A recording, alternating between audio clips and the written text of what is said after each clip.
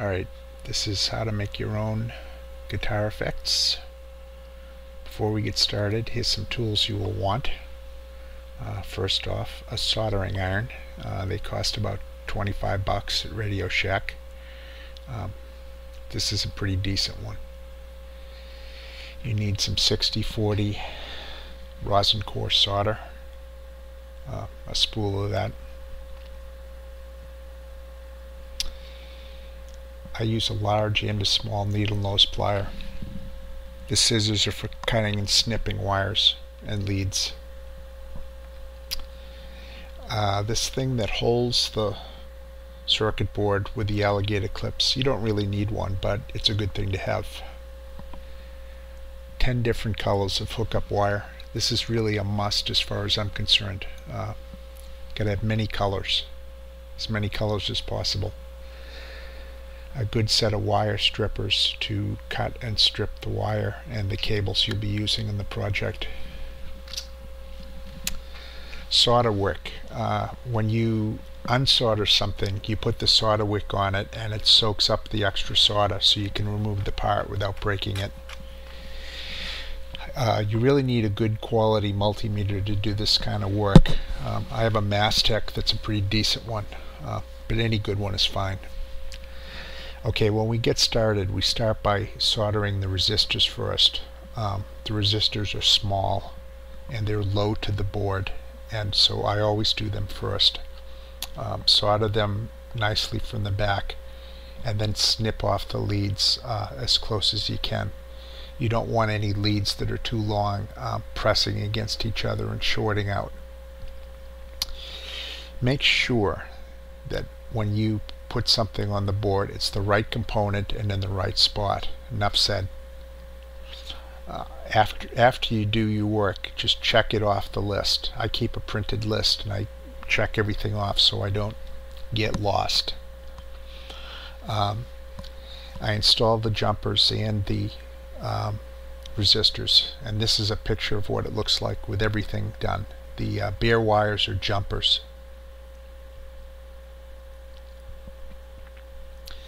After the resistors, I install all the capacitors. Now, electrolytic capacitors have a polarity. They have a plus end and a minus end. Make sure you point the plus in the right direction. The short wire is always the negative end. This is what it looks like with all the caps installed. Now the diodes. Diodes also have a polarity. Usually they're made out of glass. They have a black stripe. You can see in this picture the glass, they have the black stripe. You got to make sure it points in the right direction. So look at your schematic or look at the layout. Finally, the resistors. Double check the orientation of the collector, base, and emitter. Okay, now everything's soldered and it's time to start wiring it up. I start with the pots or the control knobs, the potentiometers. Solder them first. Starting from left to right, those are numbered 3, 2, and 1, those terminals.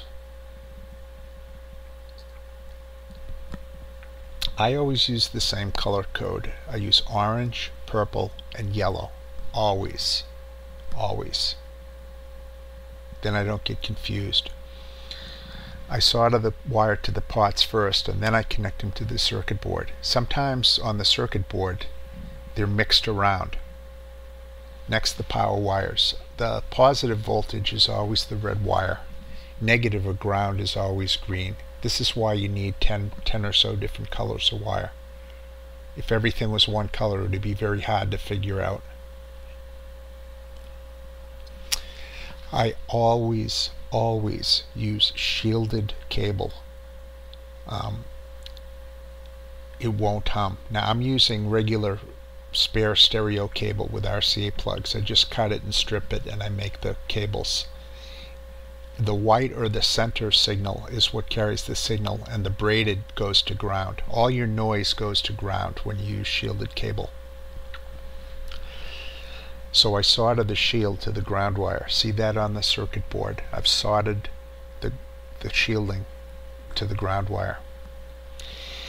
For the output of the effect, I use an unshielded blue wire. You don't really need a shielded cable going out.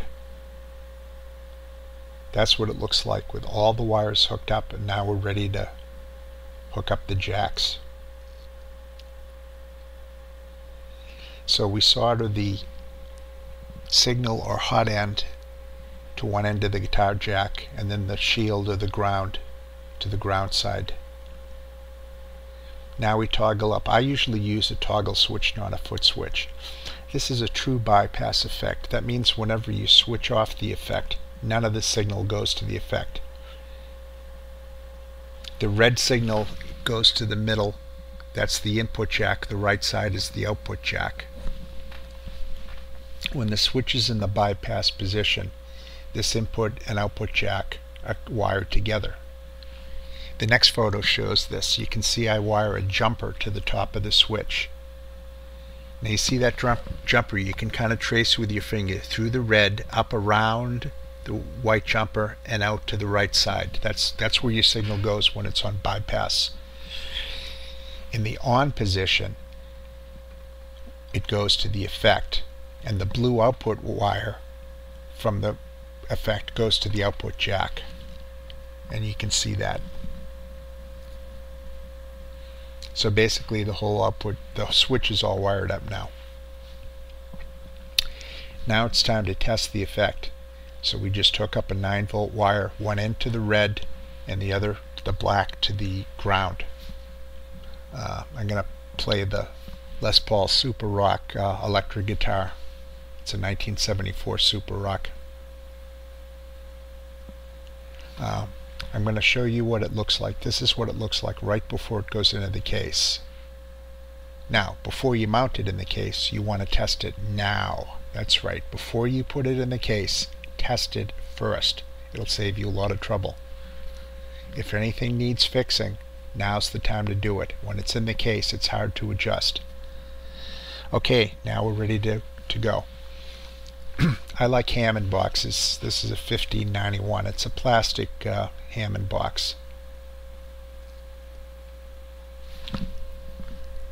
I start with drilling the guitar hole jacks. Start with a small bit and make a pilot hole. Then later, when you put in the full-size bit, it won't skip around. It'll just go right through. Always do a pilot hole. Okay, it looks good. You can see I've got the drill template there. That's how I figure out what size drill bit I need. Next, you measure where you want to put the control knobs. This one's only 2 knobs, so it's easy. So I start in the middle and I make sure that they are equally distant from the center, so it looks good. This one has just 4 holes. It's got the 2 control knobs, the switch, and it's got a LED indicator.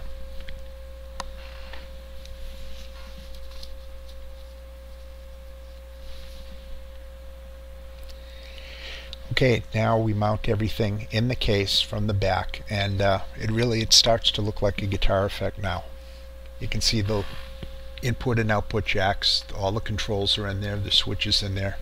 Everything's pretty much ready to go. This is what it looks like, all wired up just the moment before I screw on the back. And once I do that, it's ready to play.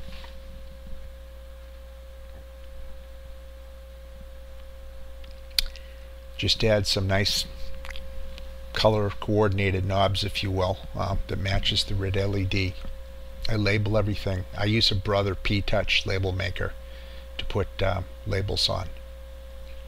And that's what it looks like. This effect was the Ampeg Scrambler. It's a awesome, crazy sounding fuzz box with octave. So that's it.